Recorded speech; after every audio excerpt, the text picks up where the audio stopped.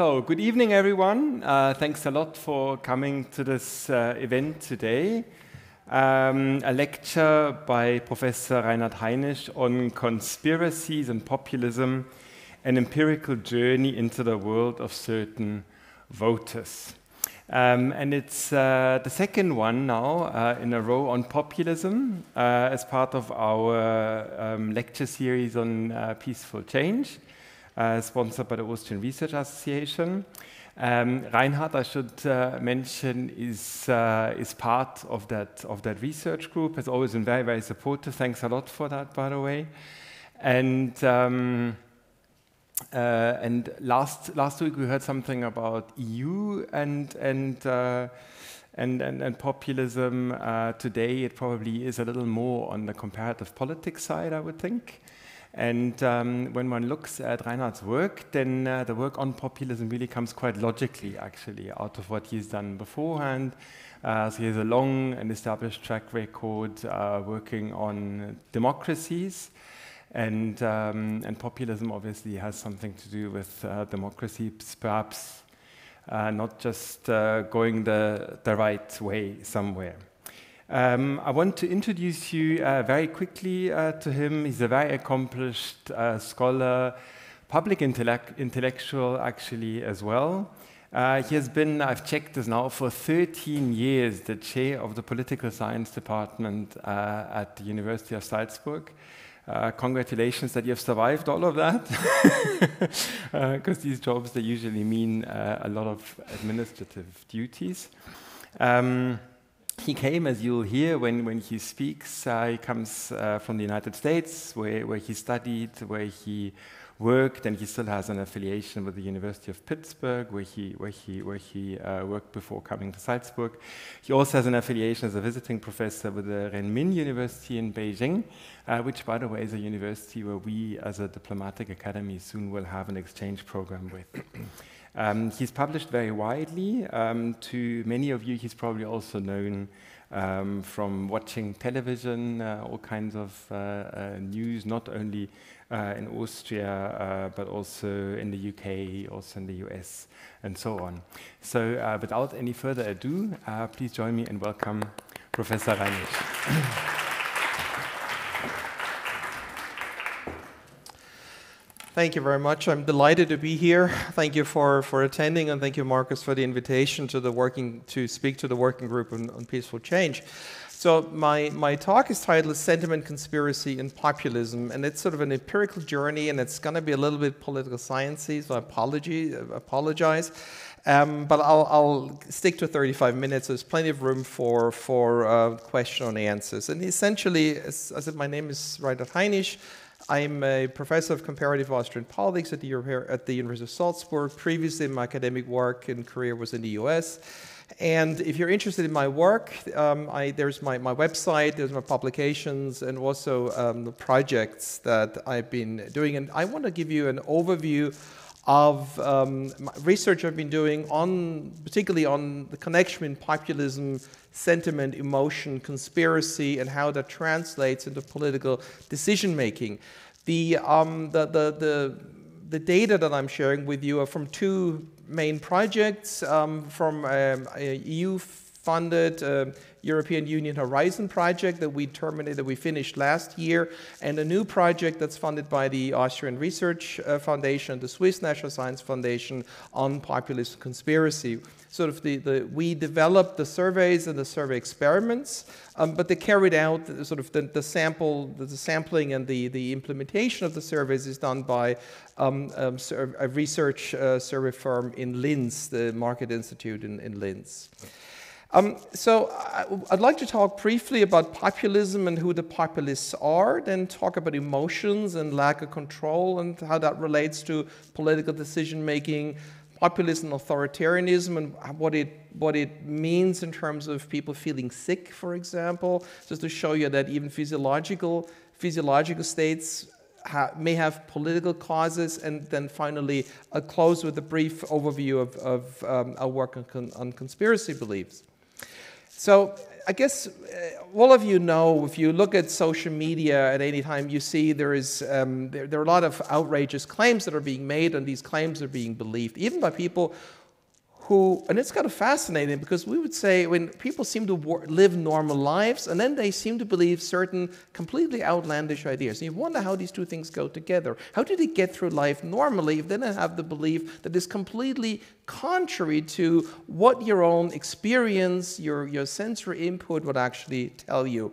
And we recently in Vienna, some of you may have seen this, there's a big demonstration, there routinely demonstrations where there are people who are disaffected with the political system. They're quite irritated, they're alienated from established politics, and they're peddling all sorts of outlandish ideas, for example, that baby parts are being traded on the black market, and sort of supporting the Russian invasion, believing climate is a hoax, QAnon, immigration, the Great Replacement, sort of all sorts of ideas that seem to sort of be way out there, and people seem to be really clinging to these ideas. And the question is, what happens if you have a significant portion of your population that believes in those kinds of ideas?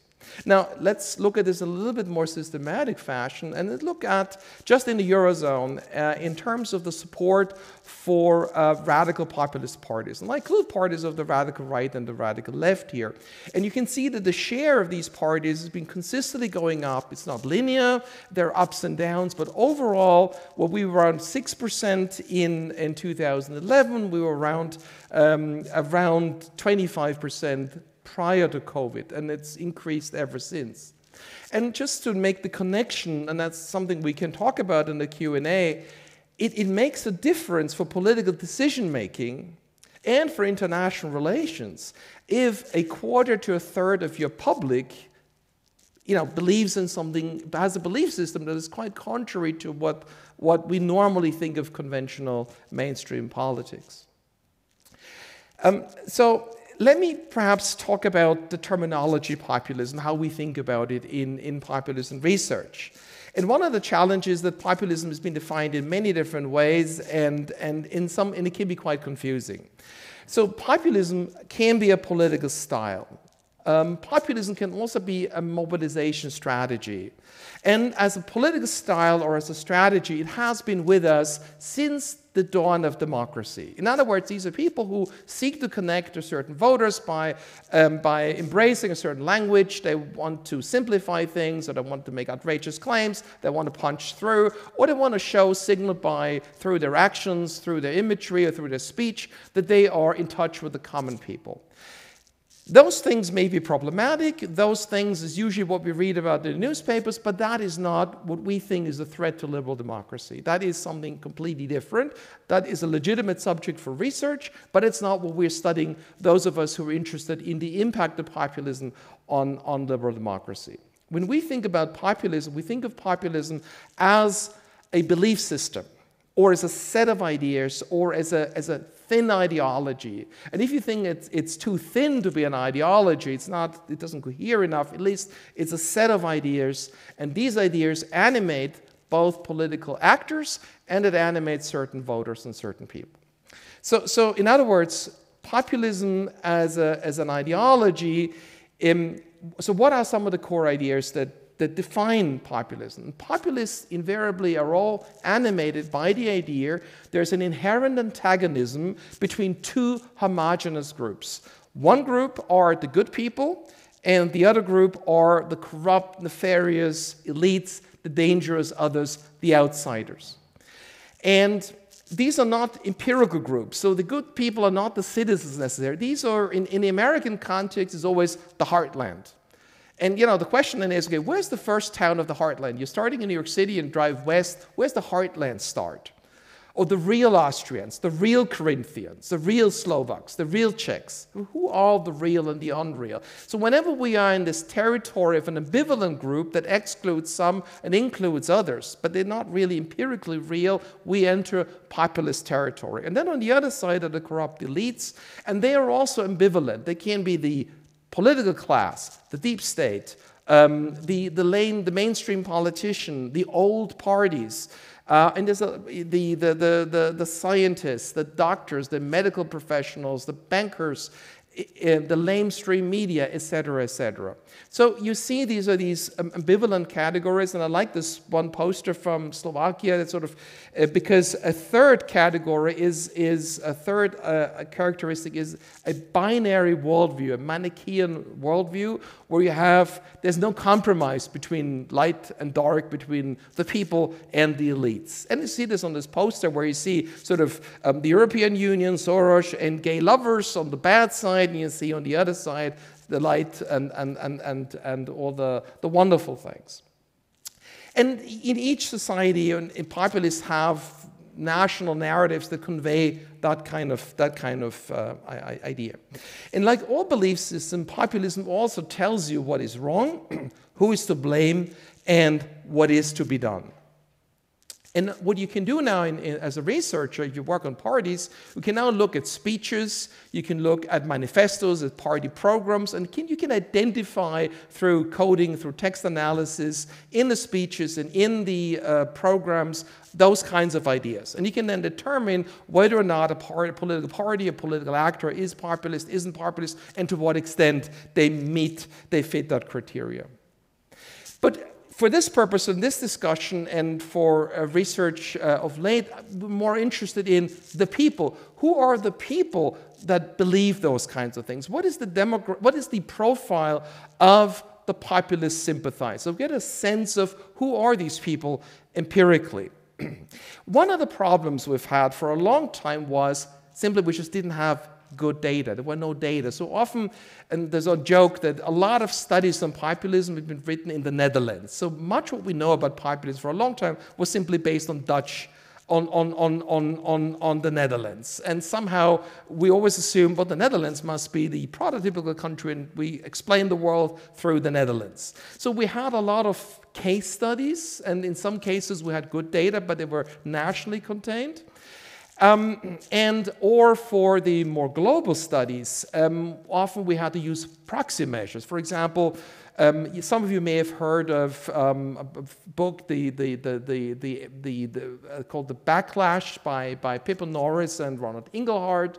But their book was based on a proxy measure of populism, trust in government. So often we didn't have good ways to measure it. And then a few years ago, the comparative studies of the electoral system, CSES, came out. In that last iteration of this survey that is given every few years across Europe in 20-some democracies, they had a battery of indicators that really tested these populist attitudes. And so some of that's why the research is rather recent, because up to very recently, we didn't really have good data. The other problem we had, we didn't have a good way of identifying political parties as populist. So, but also now there is a data set available that out of 200-some parties, country experts were definitively able to identify the parties that we would consider populist that fit the definition, the pattern. So now that makes it possible for us to relate, okay, now who are the people and what are the characteristics that seem to opt for these parties. So anyway, so these are 15 countries, and the following findings that I show you are applying to these European countries, because in all these cases the questions were comparable. There were more countries in the data set, but there were always issues with some of the questions. So so it's voters in these 15 countries selecting or opting for 34 out of 205 parties, and these 34 parties are these radical populist parties, and we want to understand who are these people who voted for that. And it's like, imagine baking a cake. You need different ingredients. It's sort of what we do is we bake our cake as a model, and we're adding now different factors to the model and see which of the factors check out, which factors contribute to making people more likely to support a radical populist party. Let's start with the demographic profile. You know, demography, age, gender, education, income, employment status, and religiosity. So let's add that to the mix and see, does that make people make people more likely to vote for populist parties. And if we build the logistical regression models, and if you're not in statistics, just ignore the numbers, bear with me, focus on the text. But the findings indicate that indeed, if we add these variables, the voters, those voters who vote for these parties, are more likely to be male, more likely to be lower to middle income. They're not lower to middle education. They're not university educated. They tend to have lower income. They tend to be active in the labor force, so they're not retired. They're not unemployed. And they're also not religious. And all these factors increase significantly the probability to vote for a radical populist party. Then let's look at some of the attitudes. What is their view on democracy? What is their ideological attitude? And we could ask, are these voters close or distant to traditional parties? Are they more on the left? Are they more on the right? Are they satisfied or dissatisfied with democracy? Do they like a strong leader or do they not like a strong leader? And if we, again, look at the model, we put that into the model, we find these are voters who don't have a close connection to an established party. They're ideologically more to the right. They do want a strong leader, and they are highly dissatisfied with democracy. Now, this may not be a great surprise. I would have thought so, but you need to show it in the data. It's just not enough if we assume it, but you also need to, one needs to actually show it. Now, again, you see the sample size. In the model, we have this 15,000, sample size 15,000 here. In the full, the overall sample was 18,000.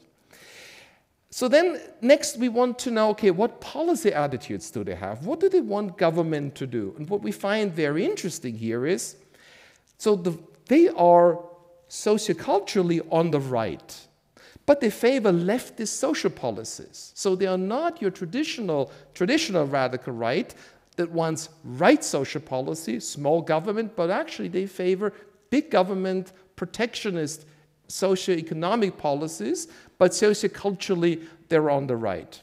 And of course, they're very strongly anti-immigration. I guess it's not very surprising. And lastly, we wanted to add our populism ideas, and if we add those into the mix, and we find indeed that the people who are more likely to vote for radical populist party strongly hold the attitude, they're strongly anti-elitist, they are people-centered, and they subscribe to a Manichaean binary worldview. So in fact, all this as a group together defines the group, the universe of populist voters across at least these 15 Western European democracies based on the most recent and most relevant data that we can find. So that allows us at least to sort of understand a bit of the group. Let's now move on and think about the role of emotions and fears. And we can sort of imagine the following. Imagine we're living in a world where there are a lot of massive processes occurring at the meta level. There is insecurity, there's globalization, there are wars, there's integration, economic integration. So there are a lot of processes going on at a very, very high level that percolates down to the individual level. So the assumption is individuals may feel they are a small part in a world that they can't control. Things are happening to them.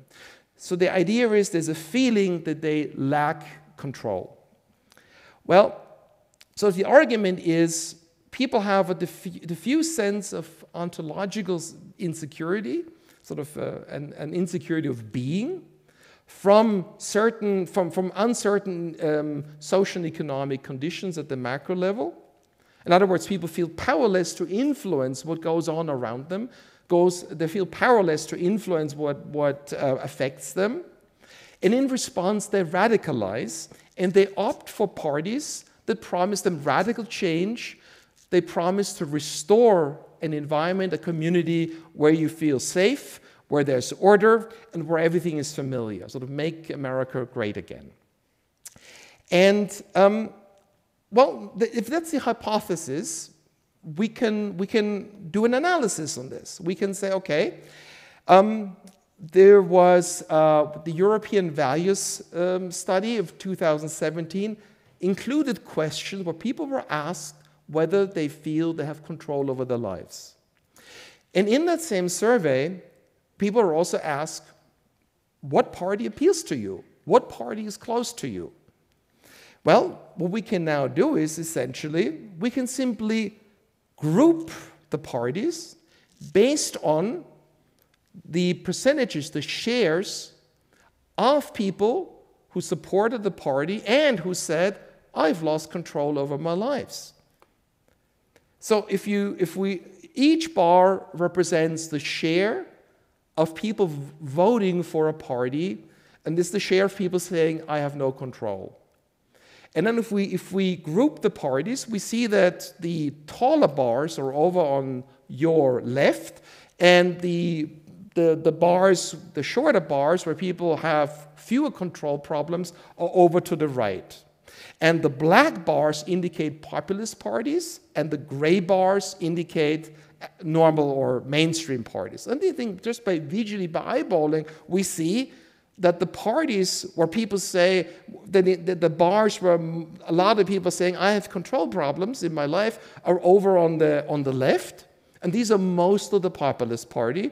And the further we move to the right, the smaller the number of people saying they have control anxiety, and the more we're in the territory of mainstream parties. Now, this is sort of a visual representation. We can, of course, also do a model statistically, and we can use a regression model again. And here you see we're predicting whether the parties that are listed across the top, whether these parties have an appeal to the voters. The likelihood of these parties being appealing, and we have the AfD, the Alternative für Deutschland, a German populist party, the Linke, a leftist populist party, UKIP in the UK, the Scottish National Party, the Finns Party, the Austrian Freedom Party, and we could continue this. And first we use our standard explanations: male, age, education, income. These are all typical explanatory factors for why people vote for populist parties. And now let's add loss of control. And we add loss of control, we find that loss of control is indeed connected in many cases to making radical populist parties, both of the left and the right, more appealing. It increases the appeal. And the appeal remains strong, or remains present, even if we add other control variables such as immigration attitudes, income, and left-right attitudes, for example. Now, this is just makes the argument, if you experience a sense of loss of control, are you going to vote for a party that promises you to restore control? That's one argument. But how about the following argument? What if control issues harden your other views, make you much more determined in other areas? What if loss of control, for example, that fear interacts with other attitudes? Let's, for example, look at anti-immigration. We know that anti-immigration is a big predictor of voting for radical right parties. Does loss of control in combination with anti-immigration make you even more likely to vote for a radical populist party? Well, we can test this. What we can do here, we can split our sample, and we can split our sample into a pro-immigration group and an anti-immigration group. And then we just look at our pro-immigration group, and what you have here is in this plot, on the side you have the probability to vote for the German AfD, the Alternative für Deutschland. Is the probability 0%, 20%, 40%, 60%. And the two dots that are connected by a line, the dots represent the mean of the group. And if we look at the bottom left corner, these are the people who say we have no control problem and we're pro-immigration. And how likely are these people to vote for the AfD? very unlikely. It's about 0%. It's very, very low likelihood. Loss of control doesn't do anything there. Let's look at the second group. These are the people who are pro-immigration and they have control problems. But are they going to vote for the AfD? No. The likelihood is very low.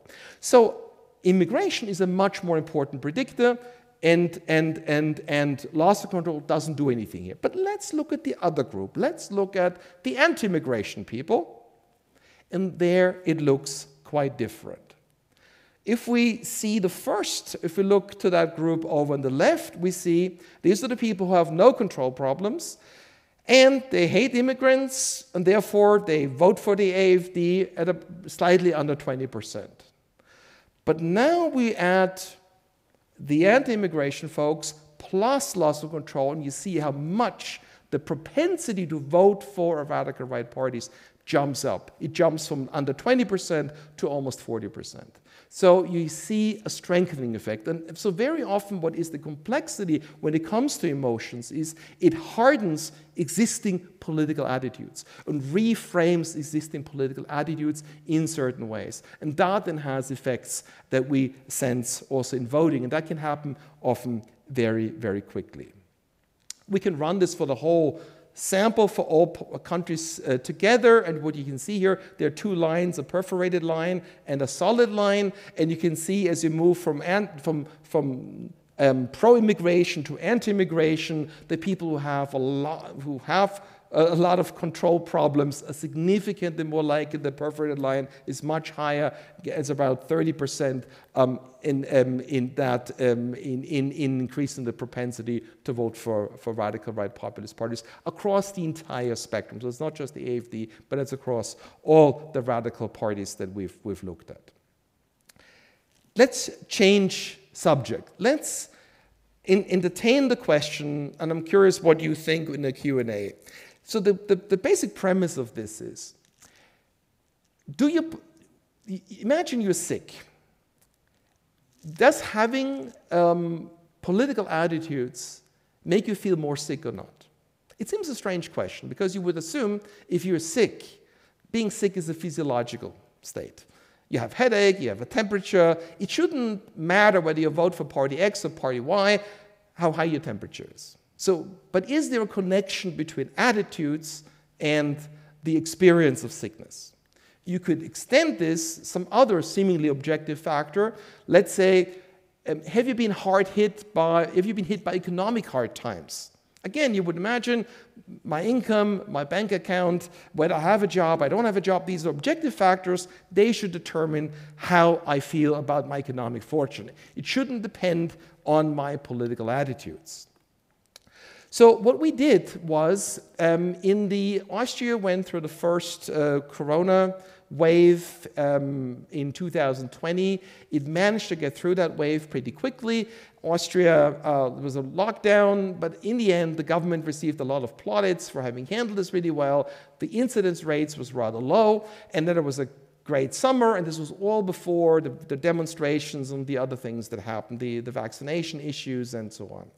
So we did a survey experiment, and we assumed, well, we're going to probably get people going to say, well, economically it wasn't so hot, I was locked away at home, some people may have lost their job, but health-wise, there's going to be fine. And we got pretty much this finding. And we look at this finding, and the gray bars are people, we asked people from 0 to 10, how much have you been affected in your health? And we also asked people, how much have you been affected in your economic well-being? And we found that, as predicted, the largest bar are people saying we were not affected. But it's about 25%. But that means 75% of people were somehow affected, which is surprising, because even if you factor in undercounting, etc., the number of people that are reported having been sick were not anywhere near 75% or 70% of 9 million people. So that was a very surprising finding. And then we did a lot of analysis, we looked at a lot of who these people were, we looked at voters and different voter groups, but I'll spare you the detail. We then tried to understand, okay, what made the people feel sick? What is the biggest driver of that? And we again built a model, And the first model, the coefficient plot, is simply gives you the effects of which of the factors, the variables, were actually driving that. And the way you read this model, you see that vertical perforated line, that's the no effects line. Anything that touches that line has no effect. And the horizontal lines, you see the little dots or the little squares, these are the means, and the little lines around it are the confidence interval. If the stuff is to the right of you, then it has a positive effect, a significant one, and if it's to the left, it has a negative effect. And we see, for example, that attitudes about government have no effect. Demographic variables also have no effect. Income has some effect, but not very high. And the income, for example, the higher the income, the less you felt sick. Makes sense. Wealthier people had bigger homes, were more able to protect themselves. So it's the way you would imagine it to be. But we were surprised that populist attitude, we included in the survey the same populist attitude battery of questions.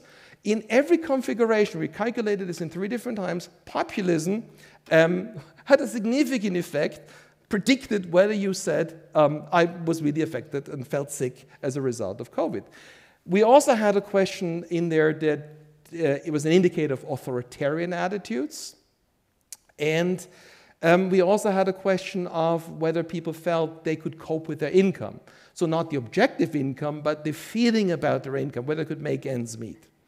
And very similarly also on being economically affected. Here populism was only significant in one of the configurations, but authoritarian attitudes and in coping with income had an effect, and it actually had a measurable impact on how people felt. And the irony is that we were able to detect this already before a lot of the political problems in the fall. We could already see the emotional potential that was there.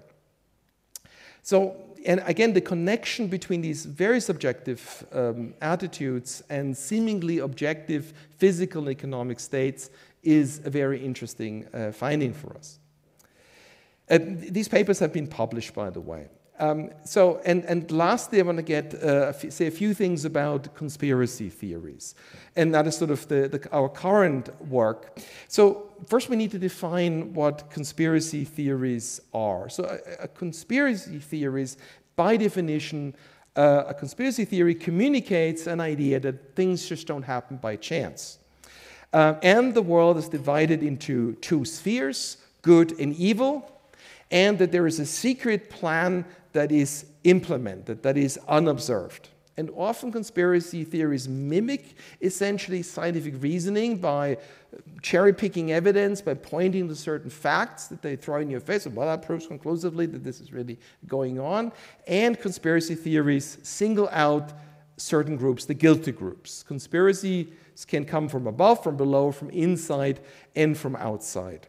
So I don't think that this is a stretch, but I guess you can see the connection, the affinity to populism.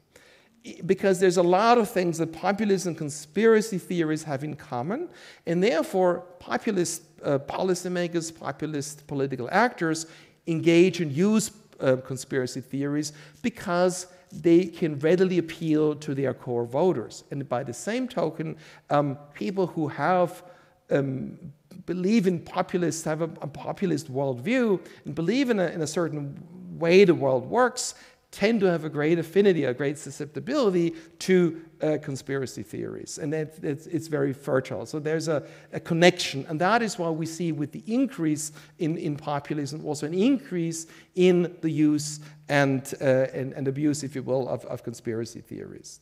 Now, conspiracy theories have a number of components. I don't think this is quite clear. The secrecy, there's the famous proof, there's a dualism between good and bad, there are scapegoats, there are the truth seers or truth sayers, and there's the demonization, and there are the patterns, the evil intentions, the secret plot, that is all part of that. What's the difference between conspiracy theories and ideologies? The difference in ideology is simply an explanation of how the world works. And an ideology, a set of beliefs, is just there. Conspiracy theories are inherently dynamic. There is a dramaturgical structure, there's a process to them. They keep moving. So the conspiracy theories on Monday moves on to Tuesday, to Wednesday, to Thursday, to Friday. There's always news that is like a movie that's unfolding. So first there is the chosen few who see farther than anyone else and understand what's going on, to figure out what's going on. Then they point to the pattern. Then the pattern gives way to the secret plan. Then they will identify the group that's going to harm us. Then they will tell you how everything is tying together and how everything is connected to the conspiracy. And finally, they warn you of the impending doom, collapse, and the urgency and call for urgent action. So there is an inherent, there's a dramatic dimension to it.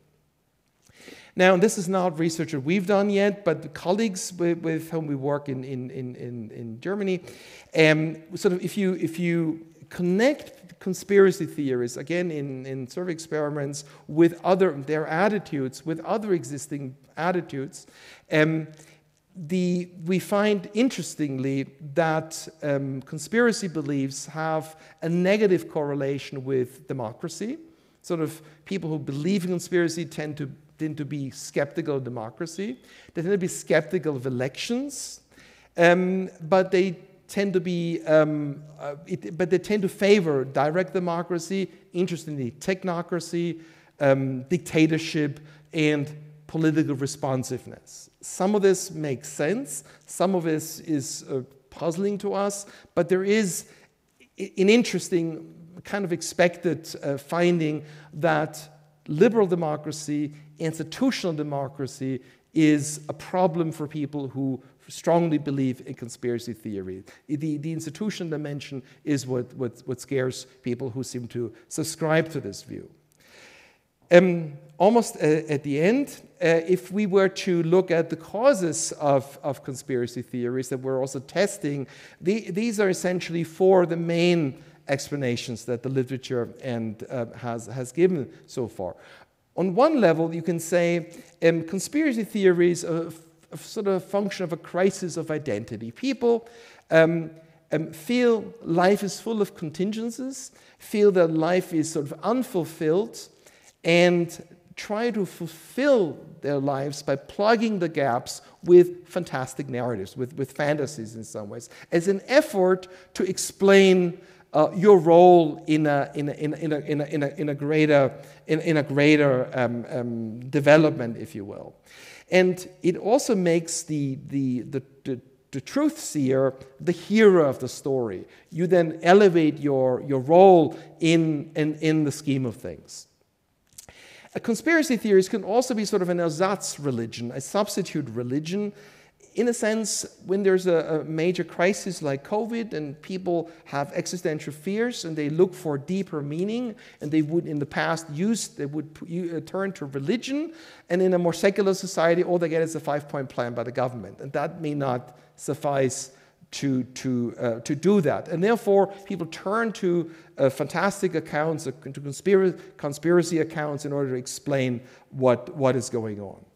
A third explanation is we know from psychology that people strive for cognitive consistency and simplicity to make sense of it all. And at the same time, we live in an environment where processes are very complex and where people are offered a diffuse plethora of information out of which they can sort of cherry pick and choose. And they, in the effort to make it understandable, make sense of their existence, people tend to follow the simpler patterns that are comfortable ways of explaining away why certain things are happening to them. Conspiracy theories also can be a supply-side phenomenon that political actors essentially can appeal to the latent anxieties people have by providing them with scapegoats and explanations in order to mobilize and attract voters. Last slide. Overall, the idea is, in all these cases, I think the research comes from the idea there are these big meta events at the global level which then result in disequilibria, systemic shocks, dynamic change, challenges established order and authority. The impact is uneven. There are winners and losers. There's a status that's being redistributed. The complexity means the individual can connect him or herself to what is going on and feels lost. And the established coping mechanisms are strained. And as a result, we see the backlash, the polarization, the felt truths, and a pervasive desire for order and stability. And that is pretty much what has motivated my research. And I'm hoping you found it interesting. You had some questions. Thank you very much.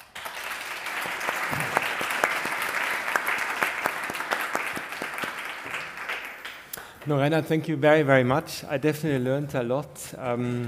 It was a great talk, and if I would have to structure, there were probably 4 parts to it.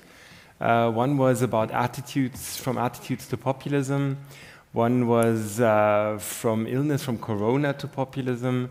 One was on conspiracy theories, and the last one was basically the big picture. So now feel free to ask whatever questions you may have. And as usual, I anticipate, and I see quite a few of you already, I anticipate quite a lot of them. So I'm going to bundle always questions, always 3 at a time. Yes, please. And Anna-Sophie, yeah. Hi, my name is Ala. Thank you for the talk.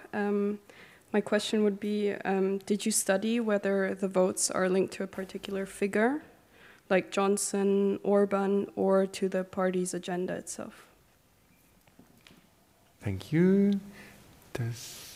And then your 2 colleagues in the front. Yeah. Good. My name's Evan. I'm a IS2 student at the DA, and my question pertains a little bit to how, I guess, misinformation and conspiracy theories can flow. Obviously, we've seen conspiracy theories flow very effectively on social media, and I was wondering if there are steps that can be taken to, I guess, limit the flow of conspiracy theories on social media sites without infringing on freedom of speech and things of this nature. So.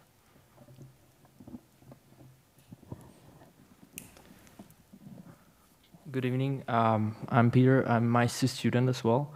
Thank you, first of all, for your insightful presentation. I have actually 2 questions. One is about the role of technology in the spread of, first and foremost, the disinformation, and what role do social media like Twitter, like Facebook have on polarization, on populism in general. I mean, we saw the example of 2016 elections in the US. And the second question would be, in your first slides you mentioned the variables which make the populist voter, and in the column for religion there was no correlation, at least as far as I recall. And usually in the case of Hungary, or I'm from Slovakia, so we're quite religious countries, and those major populist political parties, they really emphasize the role of traditional values, of white Christian identity, like they want to protect it.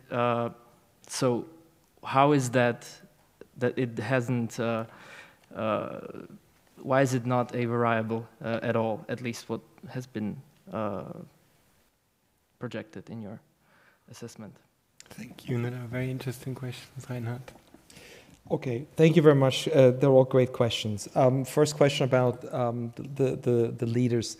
So there are certain limitations to this kind of work with data. When you study political leaders, it probably makes a lot of sense to do a survey in that particular country and then have a very nuanced way of trying to understand that.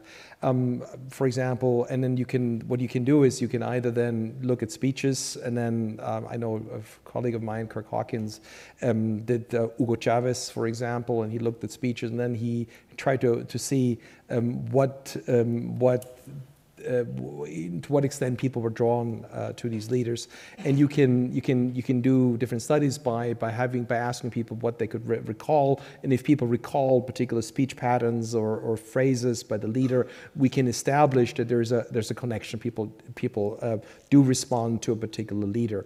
In this kind of work, we were focused on parties, but the question of Hungary is a good one, because Hungary doesn't fit the pattern. And Hungary is an interesting, because it's really hard to think of Fidesz as, let me backtrack. With the way you run a logistic regression, you take the populist party and calculate the likelihood of voting for that party versus voting for the mainstream party. The problem is there's no mainstream party really in Hungary. Fidesz is sort of the Hungarian mainstream party. It is not the radical outsider party that just has come to power. It is the dominant party. So in other words, we don't really have a comparison case in Hungary. And if we run it, if we put Hungary into a normal model, the numbers come up strange. Because in Hungary, the mainstream party is the populist one. But when you run a model, the cases that are atypical, you find it difficult to make them work or detect it. So now Hungary is a very special case because of the power, the length with Orban has been in power, the change in the constitution, and pretty much the pervasiveness of the system that he has.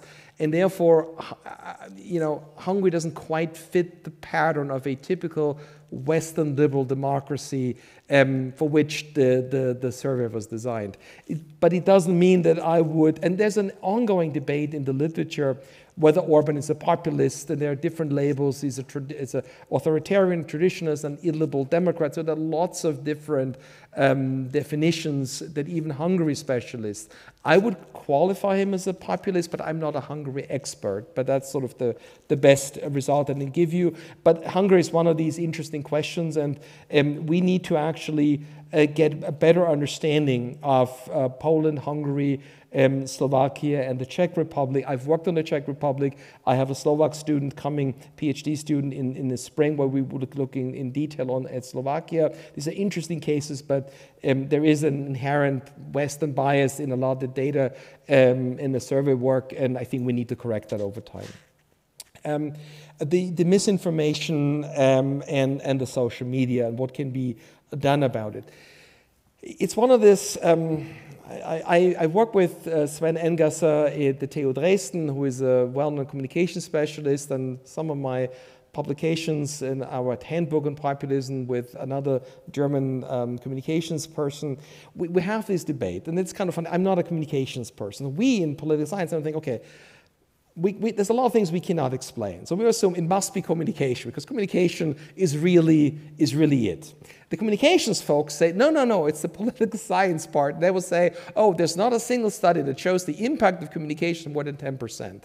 So we go back and forth. My sense is, and we have a few surveys where we actually do a survey experiment, where we have a fake Facebook message, and the fake Facebook message, where we then match the message with different parties and see how people react.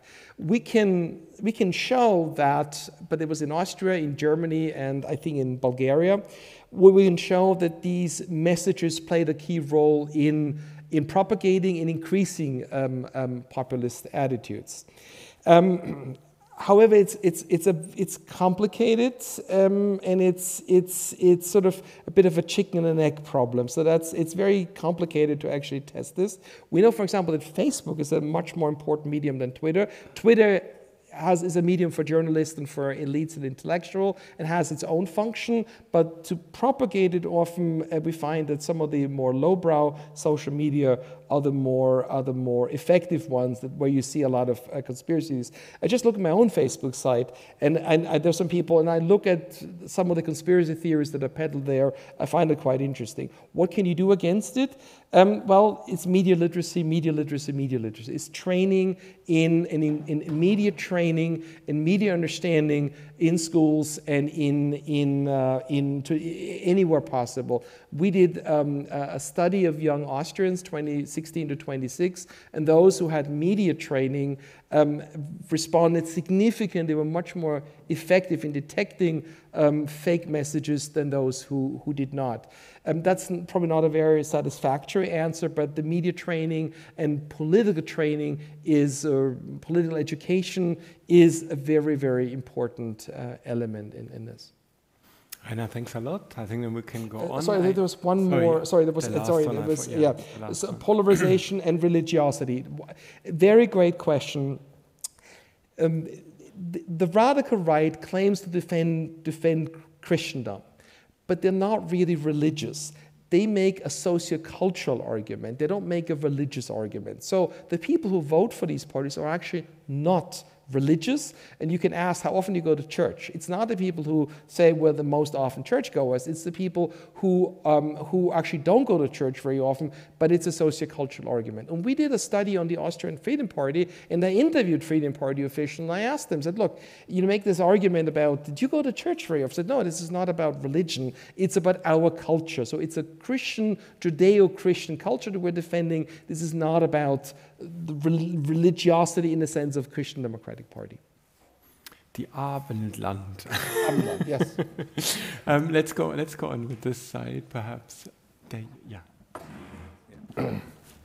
you very much. I'm Jona. I'm also a student here at the DA. And my question relates to conspiracy theories.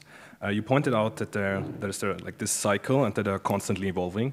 And I think that's something we see, that different conspiracy theories constantly like merge in each other and form new ones. And I also think, or I ask you whether you also observe this, that it's also an element that they constantly have to become more extreme in order to maintain their appeal. And an additional question to that is that with this process that they constantly need to become more extreme, more radical, that there is a somewhat self-regulating mechanism in that some people drop out and say, okay, I don't want to be associated with this any longer. I saw a couple of interviews with like ex-QAnon believers in the US, and they said, okay, at some point it had gotten just so crazy that I could no longer support it. Thank you. I think there was, there are two more.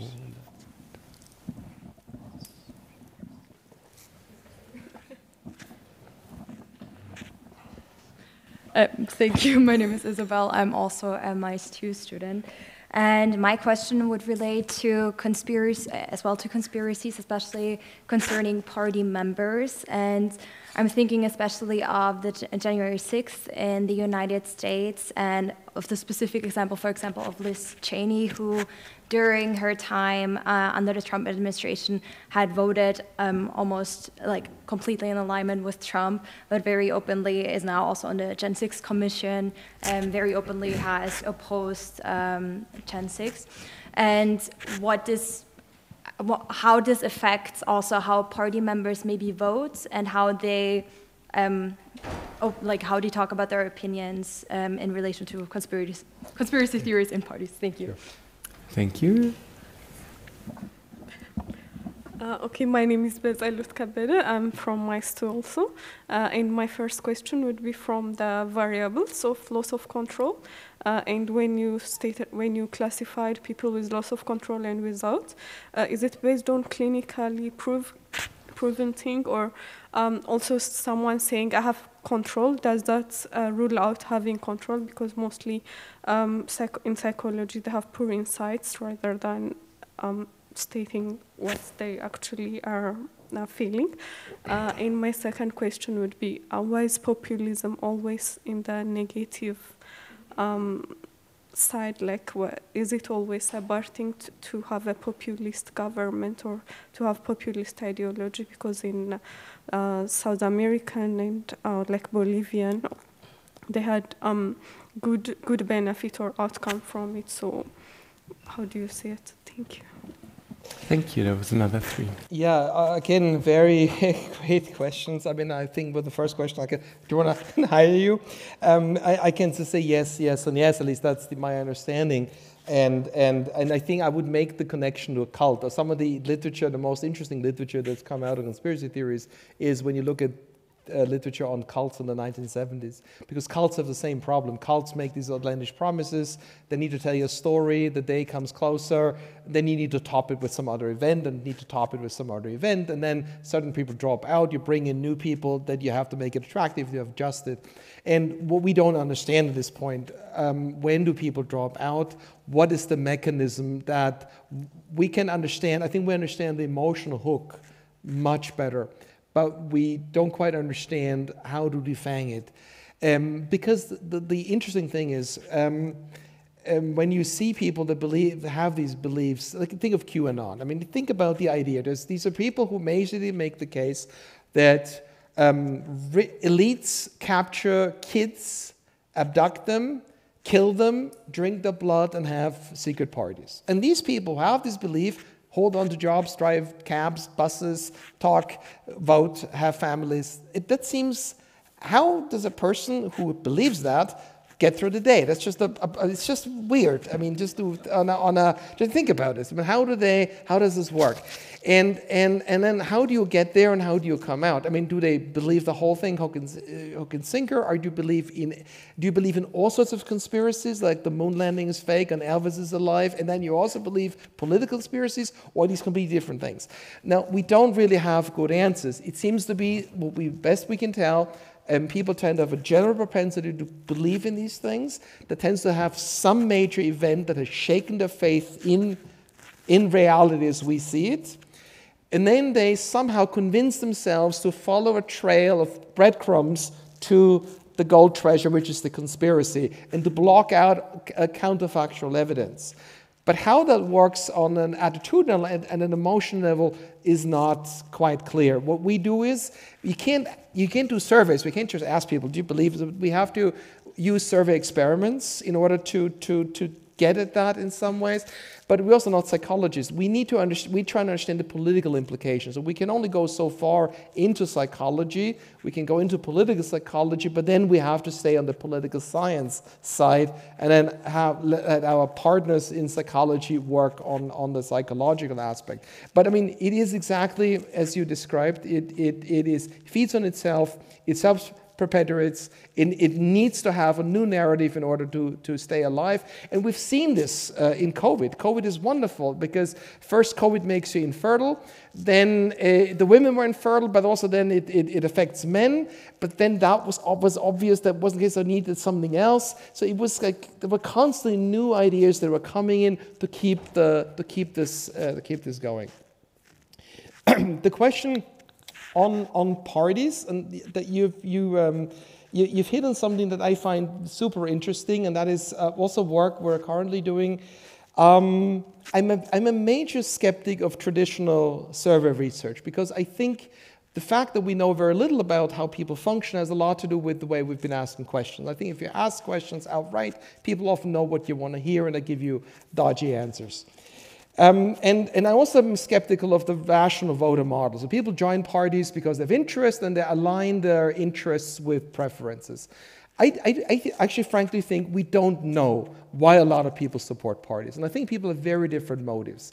We did a survey in Britain, United States, and Austria, because we figured out we could have filler questions between commercial surveys where we asked people about party membership. We found out that a lot of people join parties because they want to be among like-minded people. They want to talk to people that they like. They don't care whether these parties win elections. They just want to meet people who function like them. Other people simply like the party leader. And they have an emotional connection to the party leader, like Trump is a great example. They like Trump on an emotional level. They think he's cool. I like him.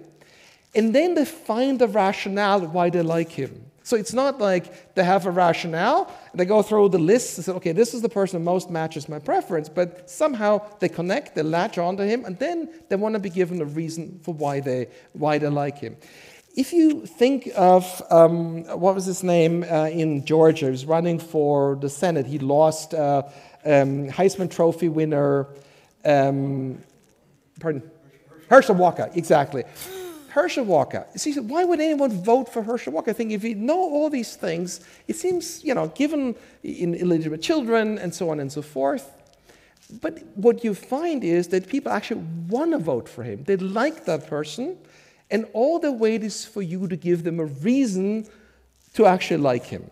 Sort of, they're already sold, but then they're held back because they find some evidence that's kind of making them pause. And then you give them something that then closes the deal, because they have a very different attitude. So when it comes to voting or supporting parties, we cannot discount these emotional connections and a completely different approach of why actually people go into politics. And in many ways, we understand too little about this, but we have actually a paper coming out on this. We call it Magical Beasts or Mirror Me. A part is a mirror of me, a part is a fantastical beast that you find fascinating, and therefore you're drawn to it in some ways. So I believe the classical rational model is probably is of limited utility. Now the question on clinical, whether these are clinical tests. No, we cannot do clinical. We're not psychologists. So what we can do is, and we have to do this in political science. When I'm for example, as a researcher, I think we have too long in political science imposed our views on respondents, like democracy. We say, okay, do you believe in democracy? And we ask people yes or no. And then we assume the person that we interview about democracy has the same view as I, the researcher. So that's very much a top-down approach. No, I'm asking you, have you felt sick as a result of COVID? Or do you feel you have control over your lives? Who am I to now question your answer? I have to let you interpret this in any way you want to interpret this. Maybe you interpret it this way, you interpret it in that way. That's the right you have as someone I'm asking. I feel if I now said, okay, this answer you're giving may not be my answer, therefore it has less legitimacy. Because the person is also the person that in the end ends up voting. And something about that person's experience, whatever that person means, makes that person more likely to vote for party X and less likely to vote for party Y. It's my job to try to understand the connection, but I am not the person who can somehow divide them into different groups between more legitimate and less legitimate respondents. I have to accept that the respondent's objective answer is the best answer the respondents can give me, and that is what I have to work with. Thank you. And I think maybe a hand up who still wants to ask questions. That is 3. That makes another round of 3. And maybe we're going to start with the gentleman in the middle. Yes.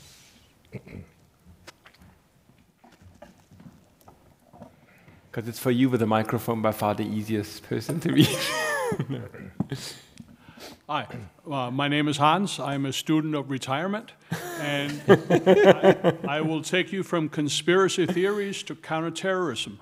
What does it take to radicalize a conspiracy theorist into terrorism or other kinds of political violence? Yeah. Thank you. That is, yeah, I think. And then Victor. So, yeah.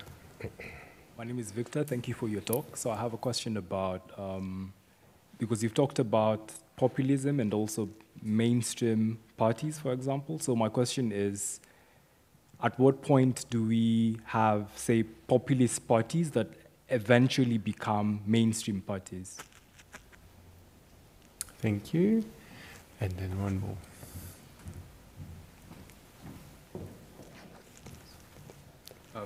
Good evening. I'm Anubhav, student of MICE as well from the DA. My question sort of jumps off the last response you gave, and this is where I sort of draw attention to the fact that with the prevalence of dog whistling and the distortion of language that sort of pervades into, especially, I won't accuse any particular side of this, but into populist politics, and you mentioned that you're already skeptical about using surveys and self-assessment metrics. How easy or difficult is it to get data that lets you actively decide whether or not someone is willing to act upon their belief systems or whether they think that they believe something or not? Because it's very easy for someone to say, oh no, I'm not actually, I don't actually believe in this political party, I just want a strong leader, or On the contrary, I will only say, hey, I'm actually a populist, but because I cannot actually do a Roman salute and get away with it in real life. Like, how does that affect the data collection and utility process as a social scientist for you? Thank you. Okay, again, great question. Let me take on the first kind of the terrorism question. I believe there's, I think that's where that is headed, because I think when we talk about cults, we can easily think about both the radicalization of the European left in the 1970s, of the RAF, the Red Brigades, the Action Directe, where you have young people convince themselves they're facing a fascist, capitalist, totalitarian state. They have to fight.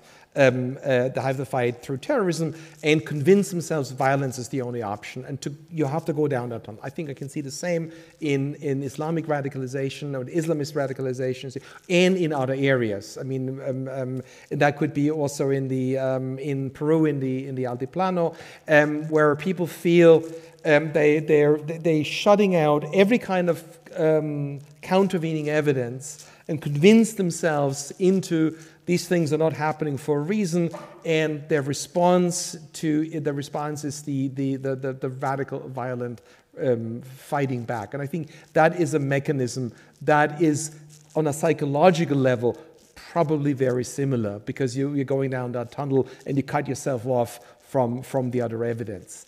And of course, the terrorism is not the same as conspiracy. You can be sitting at home and post the big E-gate, Battery-gate, Diesel-gate conspiracy, but you're not going to go out and do violent things. So the call to action and the activation to action is another level, and that, I guess, is something that happens, is an additional process that separates the larger group from the smaller group. But there's clearly, in my view, there is something very similar. And when people are deprogrammed, when they come out of a cult, of a radical group, the deprogramming seems to rely very much on methods that are the reverse, try to reverse sort of conspiratorial accounts. Then going back to sort of the populism and sorry, what was your? That was another. I have your. What was another question? Sorry. Sorry. Mainstream parties. Well, it's a very good point, but it's a bit of a semantic issue. So mainstream, for lack of a better word, populist parties, we identify parties. If a party tells you they're good people and they're elites, and the elites are corrupt, there's nothing in between, you got to choose, and we are the only party that understands, and all the other parties are traitors, and we cannot deal with them, we cannot compromise with them, that party is a populist party.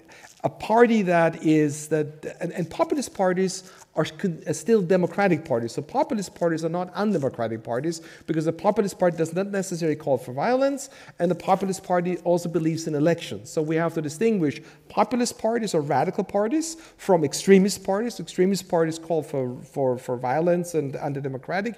And then there are mainstream parties, in the sense these are parties who are politically centrist. They see the other side as competitors, but not as their mortal enemies. They understand compromising is necessary in democracy, and they understand that the people are pluralist, people are diverse. Populist parties will claim that the people are the same, and you're either with the people or you're against the people, while a mainstream party will usually claim, well, people have different interests, people are very diverse, so we have a broader party spectrum, and therefore the parties need to compromise and form coalitions. So that's sort of, for lack of a better word, using the word mainstream. It's not a super political sciencey term.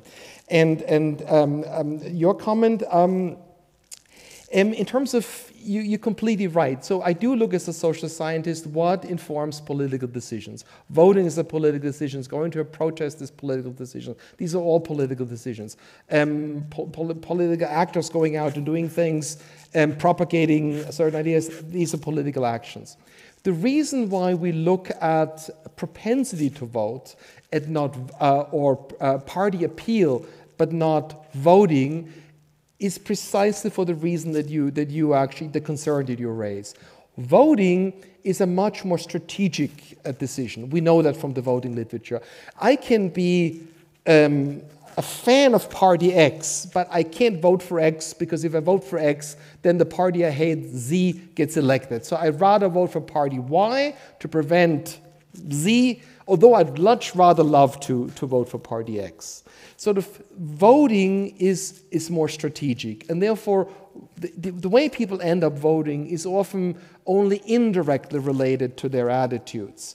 So therefore, party appeal, you ask people, okay, what party do you feel closest to? And they give them a choice of parties. We know that seems to be the most authentic representation and lowers the bar the most to connect people with parties. If they ask them which party did you vote for the last time, there could be lots of reasons why they voted for a party. They may have just hated the party leader at that time. But party appeal is the way we understand which is the party that speaks to them, and that is what we try to understand. Because we think ultimately, if the time is right, the opportunity strikes, the people would be drawn to these parties. Sorry, is that okay? Yes, that was in the way that thing. Reinhard, thank you so much. I really learned a lot. Really enjoyed listening to your talk, to your answers, also to your questions. The questions were actually very, very good. And we have the opportunity now to continue this discussion in more informal ways over there next door. And before we do that, please join me in a round of applause for Reinhard. Thank you.